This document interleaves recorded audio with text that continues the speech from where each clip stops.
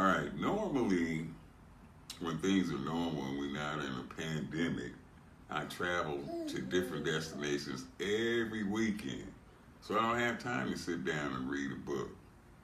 But now I have the time and no excuses, and I have a good one that I'm into very much by a guy that been watching for a very long time. He's about a year or two older than I am, but I remember when he first won Mr. America.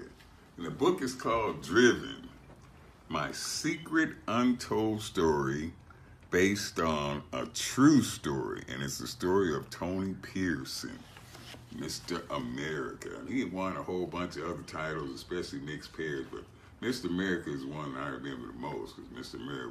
America was it when I was a kid. That was even more popular or more looked up to or revered than Mr. Olympia at that time. So I'm on chapter 4 now. Let's see. Mom's next trip, she told me later, was to Memphis, the lawyer's office, to help her reclaim us children. They had become separated, Tony and his siblings. She wanted full custody because of Dad's violence. We have that in common, Tony. His dad was very violent, and so was mine. John Lewis was 6 foot, a Caucasian in his 60s with a head full of gray hair, with a reputation for honesty and respect. He had been practicing law for over 36 years and was considered one of the best attorneys in Memphis. He came well recommended to Mom, and Mom had high hopes of getting us back. She began telling him her story. She said, in the beginning, my husband Sam was very attentive and caring. We were happy together. I had no idea why his personality began to change. Then it seemed as if I was living with a different human being, a different man I didn't know. Mom paused and took out her handkerchief out of her purse to wipe the tears away from her eyes. Then she continued.